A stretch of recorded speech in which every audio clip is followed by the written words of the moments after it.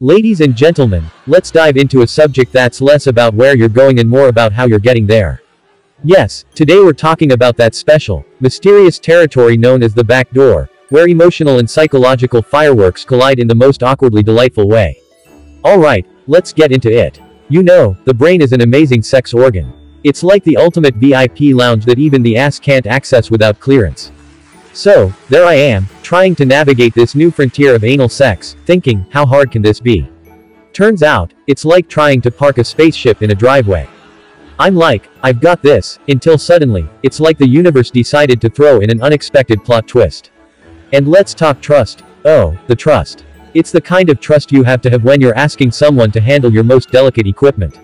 It's not just any trust, it's the, I'm trusting you not to break my favorite toy, kind of trust. I'm standing there, thinking, if this goes wrong, I'll be discussing this with my therapist for years. Now, here's a joke. Why did the anal virgin get a medal? Because he managed to keep a straight face through the whole ordeal.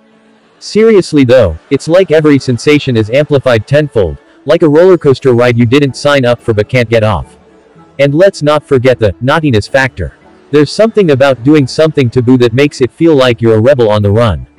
It's like society says, no, don't do that, and you're like, oh, but now I really want to. It's the ultimate reverse psychology, folks. In conclusion, if you're venturing into this territory, remember, it's all about trust, communication, and a good sense of humor.